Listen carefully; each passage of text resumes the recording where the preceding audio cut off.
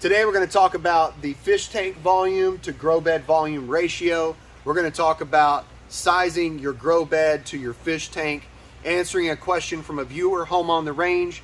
Home on the Range asks a question.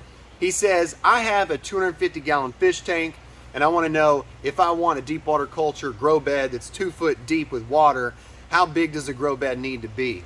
Today I'm going to talk about why it's important to have the right ratio, and I'm also going to talk about my configuration and my experience and the performance of my aquaponics system, so that if you are building your own system, then you'll be able to use this information to help you. Before we start the video, hit the like button, subscribe, and hit that bell, ding, so you know what I'm doing, so more people can see my channel and have knowledge. Knowledge is what matters, because that's what creates opportunity. You're watching Taddy Digest. I'm Tad. Let's get started by taking a look at my aquaponics system, and then I'm going to talk about the ideal ratio, what's recommended from most of the courses that I've taken and also the books that I've read. So let's take a walk. This is my fish tank and it is 400 gallons, right? This is my grow bed. It's 8 foot wide and it's 34 foot long. And in that grow bed, there is 2,000 gallons of water. So fish tank to grow bed, we have more than a 3-to-1 ratio. And that's definitely not what is recommended. What's recommended is a 1-to-1. So how is my system performed? Absolutely flawlessly. In my opinion, I've been able to grow flowering plants like cannabis. I've grown more than 100 in here. And I haven't added fertilizer. It's been really nice. This is jalapenos, a banana tree, and some basil, some rosemary. Let's talk about the ideal. So the ideal ratio was 1-to-1, right?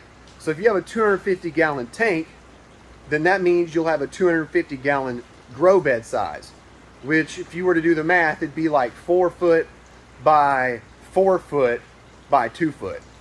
But you don't have to do that. You can actually do a 2-to-1 or a 3-to-1 or a 4-to-1 or a 5-to-1. Most of the books that I've read and the courses I've taken, it says do not go over 3-to-1. But with deep water culture, I think we have this added buffer to help with the fish. And whenever they say, well, the books that I read say you can do a 2-to-1 or a 3-to-1, what they want you to think about is the fish stocking density, right? My fish stocking density is around 1 pound of fish per 20 to 30 gallons of water. Now, recommended fish stocking densities is around 1 pound of fish per 5 to 7 gallons of water.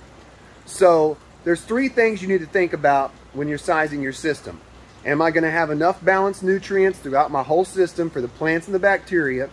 Am I going to compromise my fish's health if I want to do a more than 3-to-1 ratio and I choose to heavily stock my fish tank? And then water quality.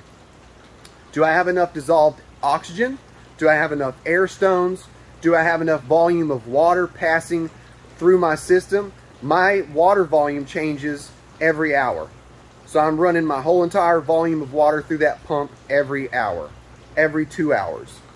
And that is something that I think is a big factor in keeping water quality nice and clean, because you can actually see down to the bottom of my fish tank. Now check this out. I'm going to show you because I'm going to feed my fish. Feeding your fish matters. So I'm giving you all this information because I don't necessarily think the 1-to-1 is what you have to go by. Home on the Range, I think you could do a 8 foot by 12 foot or 16 foot. I think you could do a 4 foot by 20 foot and get away with it and be just fine. But I have to give you the ideal just because. Check out those fish. See how clear that water is? You can pretty much see to the bottom. That's how the aquaponics system should be. So this is a video on recommended and a video on my aquaponics system. And I've had great performance. I told you some things that you need to think about. You do not have to overstock your fish tank. just after you finish cycling and you put your fish in there, try type of system I've got. Try the ratio that I have and see if it works for you.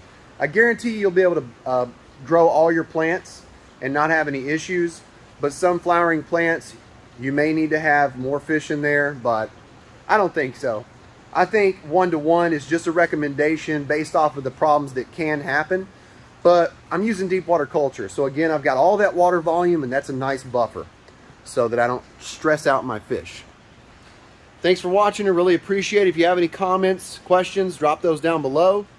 I'm in my aquaponics system every day just doing some maintenance, feeding my fish. So perfect question, perfect timing. Thanks for watching, everybody. This is Tad reminding you, do not forget to water your plants.